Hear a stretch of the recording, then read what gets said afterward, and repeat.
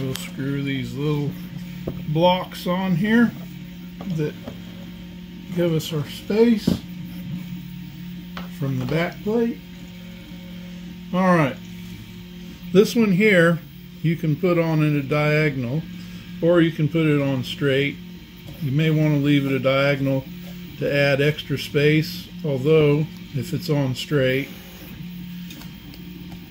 it does clear, but I put them on at a diagonal if it looks like it's close, and this one is pretty close, so we'll leave this one as a diagonal.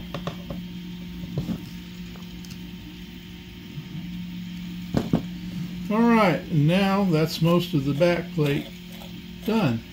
We've got some gears that go on the other side of it when we hook it up actually to the back plate.